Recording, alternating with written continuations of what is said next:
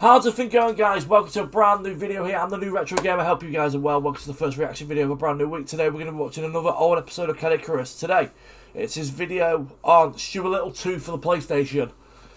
I actually remember this film came out. I believe it was Michael J. Fox was Stuart. I think it was Gina Davis played the mother, and then you had Hugh Laurie playing the father. I can't remember the name of the kid. I know he grew up to be absolutely fucking jacked. I heard he got into fitness and stuff. So, today we're going to be watching this video of Caddicarus. So the way we're doing my reactions is, don't forget guys, we're doing 3 reaction videos.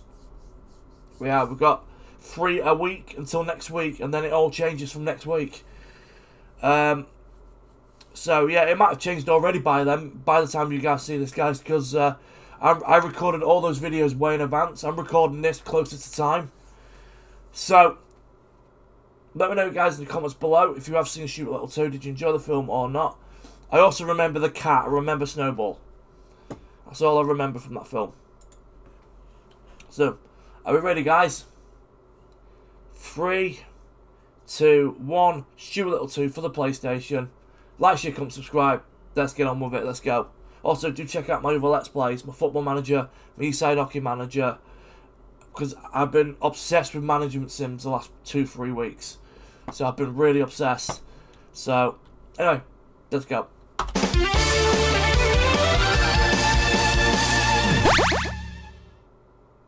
And now, an in-depth analysis to the history of Stuart Little 2 on the PlayStation.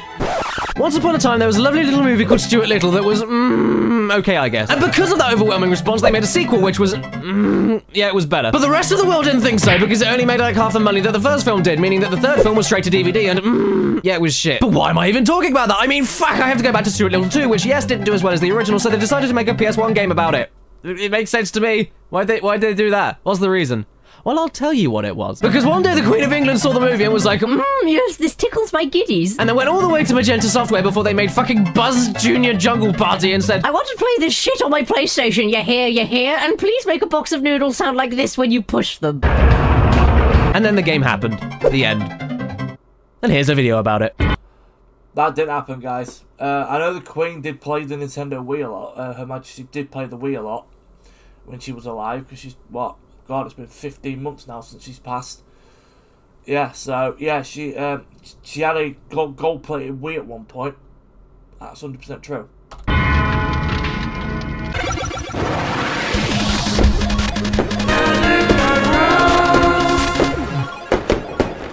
Greetings and salutations, my beautiful people, and welcome to the Caddicarus show, where I always have to do the dirty deed of deciding whether or not a game deserves to be slaughtered or salvaged.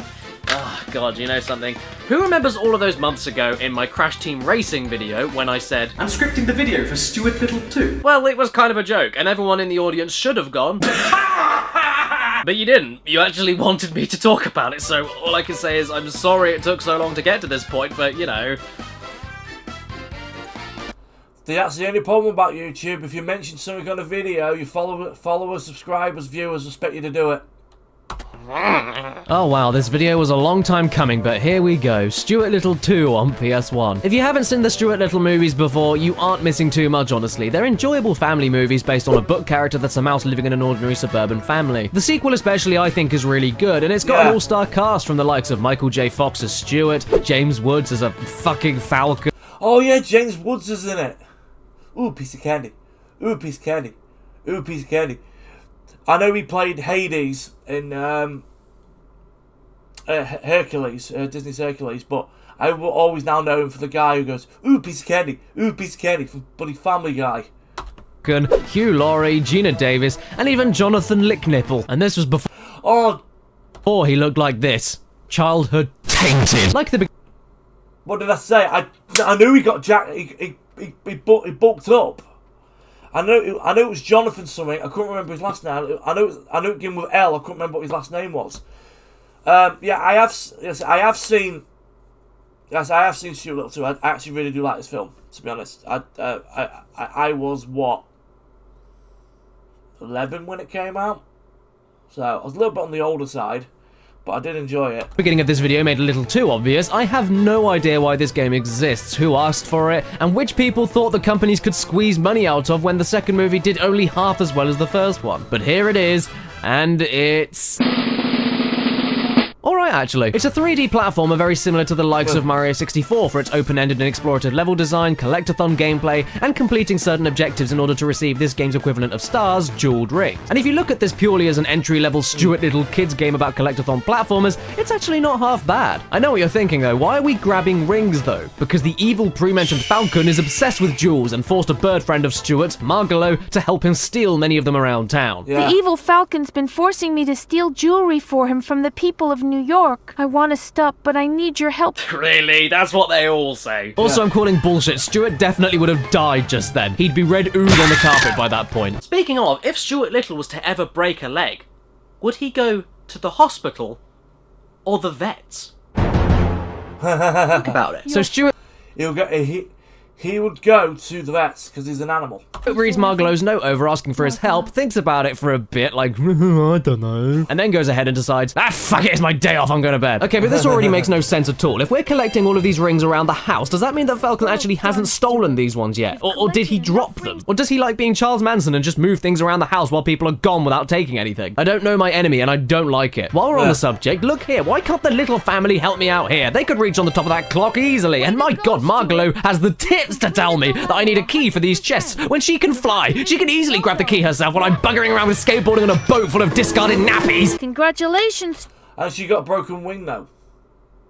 I'm pretty sure in the film she's got a broken wing. Stuart, you've completed the course, so you've been awarded a jeweled ring. Ooh, okay, wow, so now you're rewarding me with a ring. You were keeping that to yourself until your precious little monkey went around on a train track picking up fucking stars for your torturous enjoyment to then decide whether or not I deserve the ring. I thought you wanted them back. I can't... My precious! I can't trust you. I can't trust anyone. I'm fed up with this world. Okay, I'm overanalyzing. It's Stuart Little. You're tearing me apart, Lisa! Let's just enjoy it. Okay, so it's one of those games that forces you into an unskippable tutorial right at the very start, and immediately Margalo is chowing down on my face. Lovely. If you press the jump button during the first jump, you will jump again while in midair. Yes, I'm trying, Margalo. Try this to jump over the I'm next trying. step I'm in front of trying. you. I'm trying my heart. Oh my god, why won't you? Jump over! Come on, man! Oh, there we go. Yeah, the controls and abilities in this game are locked out until you listen to every single word that Margalo says about that particular ability. Oh, that sucks. And you can't skip it. Not in the mood. Oh my god, this is phallic. I'm still playing a kid's game, right? And climbing just looks, oh my god, it looks simply wrong. If you stand on top of the tree trunk, I'll show you how to throw more accurately. More accurate, you bitch. Look, I don't even need to aim. Shut your pie hole, beak face. I know what I'm doing. I've reached the top, Margalo! Ah! Calm down! Oh, jeez, calm down, Stuart. It's not that amazing. Crazy. This here. This is game design. I'm trying.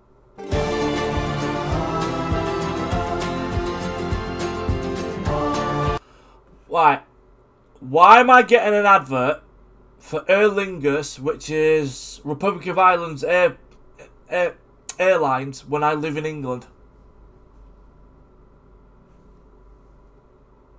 Makes no sense, that, does it? Trying to activate the next tutorial, but the text is scrolling slower than her speaking speed, so she finishes her last point, but I can't continue until the unskippable text box stops moving. And we finish off with a lovely bit of advice from our favourite residential beak face. Good things sure do come in small packages.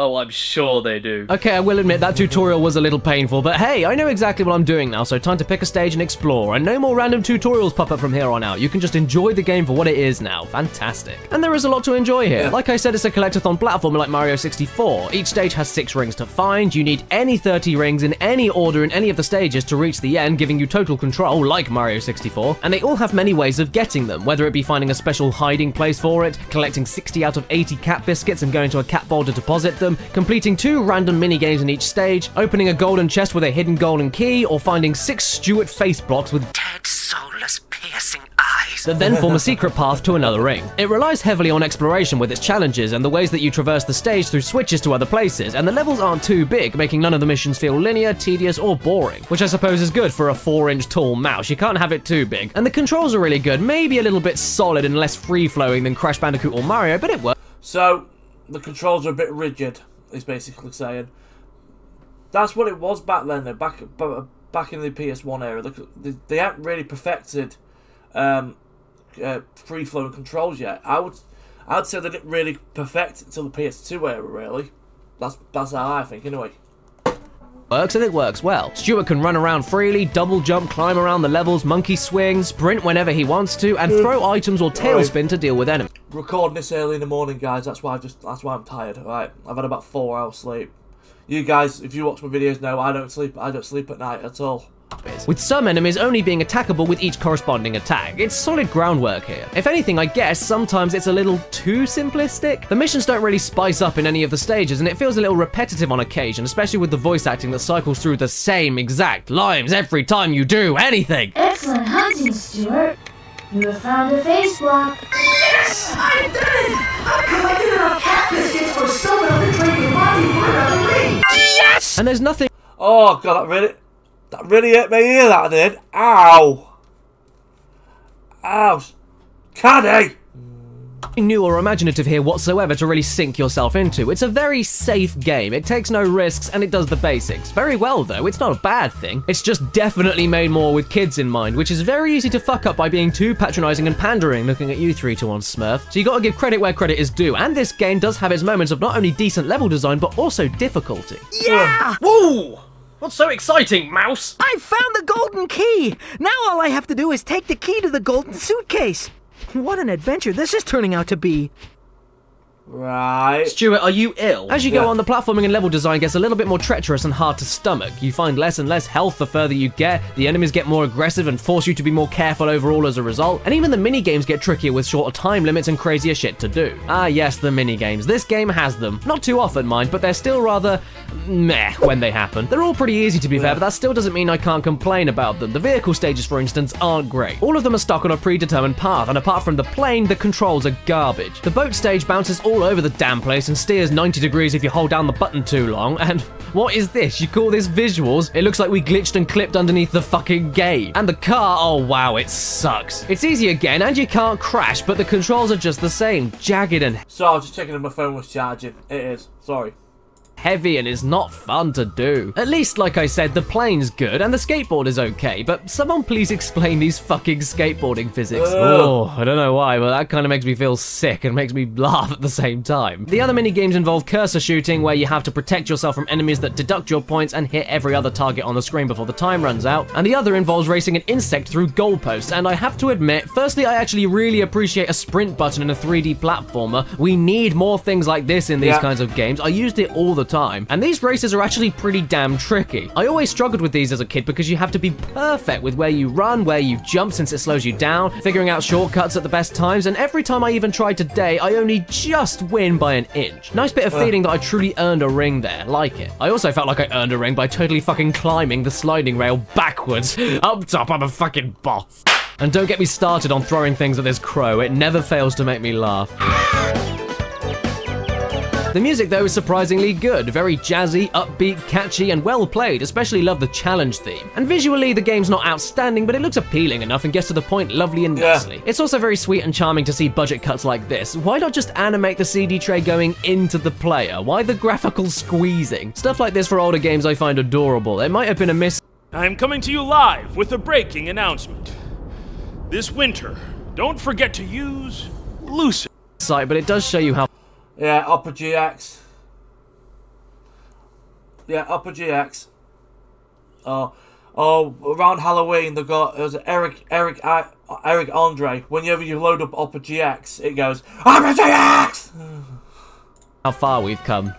But, well. Look, he goes down in a raincoat and now he's changed attire. Wow, who even are you, magic man? Oh god, wait. Stuart Little is a little mouse. Wow. Okay, Little Mouse, Mickey Blaine, David Blaine. Oh, holy shit, mind blown, juice everywhere. And since this game was released only a small time after the movie came out, you of course collect many movie clips in the game, and there are lots here. It's pretty much like owning a best of scenes DVD. It's pretty amazing for the time, honestly. You get one at the start and end of each stage, and you get to find a hidden one in each stage, which also has the most amazing noise when you find it. You just better hope you loved Stuart Little back in the day, though, like me. Seriously, I fucking loved these movies as a kid, because 100% completion just awards you with more movie clips. A fantastic reward for me and others that loved the movie and couldn't own it on VHS or DVD at that point, but if that means nothing to you, then you get bragging rights on Stuart Little 2? I have to start wearing a cup. Oh, thanks, game. Thank you. That's lovely. That's just wonderful. Now I've got to carry on with an image stuck in my head of Stuart Little's Little Stuart. It's also lovely how the clips all coincide with the stages. They all thematically fit and make sense with what you're doing in the game. It's little things like that and the solid foundation nature of the game overall that gives you the impression that actual thought, effort, and heart went into making this amongst other movie tie-in games, and for that, I can applaud it. Another thing I love is how in the sewer stage, whenever Stuart falls into the sewer water, Margalo constantly comes down to rescue him and is always like, oh, for fuck's sake, just stop. And so you get all the rings, make your way to the end of the game, and Falcon is waiting for you. Okay, well, he was mentioned like at the beginning of the game and never built up again, and he's the only boss in the game, so he's honestly not even slightly a threat, but it's nice to see how the gameplay changes up a little bit here. Using risk and reward, you can now freely move your plane around the stage, and you have to decide if you can risk losing health for grab. Oh, I hate bosses like that. It would have been easy if you just had like Falcon coming in to attack you, and then you have to like shoot projectiles at him or something like that. I think that would have been easier. Having the reward of battery power to charge up and ram into the back of Falcon. Not too difficult, but yes, a little bit challenging. A nice change of pace, and nice mechanics for a boss set in a plane that doesn't have any guns involved. It's pretty unique, honestly. You're trying to grind his ass into the plane blades. I mean, what could be better than that? Oh, I don't know. How about exploding flowers? Whoa. Okay, I can totally accept that Stuart is a walking, talking mouse that wears jeans, and that no one in the Little family questions the fact that Margalo can actually talk, despite it being made clear in the first movie that Stuart's talking animal case was quite odd, and that Snowbell only talks to other animals and not humans, implying that they can't be heard by humans, so technically the only creature that can be heard is Stuart. But despite that, I've got to say, I can't suspend my disbelief on this. Exploding flowers is far too far-fetched for me. And that's a funny joke, because Falcon's a bird, Margalo's a bird, and Farfetch'd is a fucking Pokemon bird. Thank you, ladies and gentlemen, I'll be here all the way. So overall, What the hell? this game gets salvaged. Hey! It's lovely. Haven't done that for a while. It's not an incredible game or even a very, very good game in any sense of the word, and it's very safe in its execution, but if you look at it like this, Stuart Little was more a kid-sided family movie series as it was anyway, so if you look at the game like that, at its intended demographic, young children, it does its job really damn well. Yeah. This is how you introduce the inexperienced or poorly skilled kids into the world of 3D collectathon platformers. Not pandering, not really any hand-holding, not too long, not too hard, but with just the right balance of difficulty and reward that makes you want to keep going, explore more, and just enjoy the levels. Held up surprisingly well. I liked it. The game didn't really go to heaven, the illusion is fucking gone! Hi everyone, and thanks so much for watching this video, but before I go, I'd like to thank GamesGrabber for sponsoring today's episode, where if you head to the first lines... We're just gonna skip to the end. Bye. Don't forget to hit the thumbs up button. If you don't forget, I will implant the image of Stuart Little's Little Stuart directly into your nightmares, and that's no threat, that's a promise. I swear on Hugh Laurie's American accent. So, yeah, that's it. I've not played that a Stuart Little 2 game, but it looks like it could be actually an okay little game actually. So let me know in the comments below if you have played this game or not, if you've seen the movie and all this lot. My reaction is very safe video by Caddy. This was his older style because this was released in what? March 13th, 2016. So we're coming up to 8 years old. You can tell it's his older style. Like Caddy doesn't like his older content, his older videos, but I do love his older content. I still think he's great. I think for me, when it comes to game reviews, he's up there for being one of the funniest. And if Caddy doesn't like his own content, it's a shame, really, because he's very talented at what he does. So, alright then, guys. that'll be it for this video. If you guys have enjoyed it, if you enjoyed this video, don't forget to smash that like button and subscribe. If you are new, do check out all the other content from me. And I will see you guys on my next video. So until then, have a good one. Look after yourself. Take care. See you guys in a bit. Love you all. Have a good one. Peace. Bye-bye.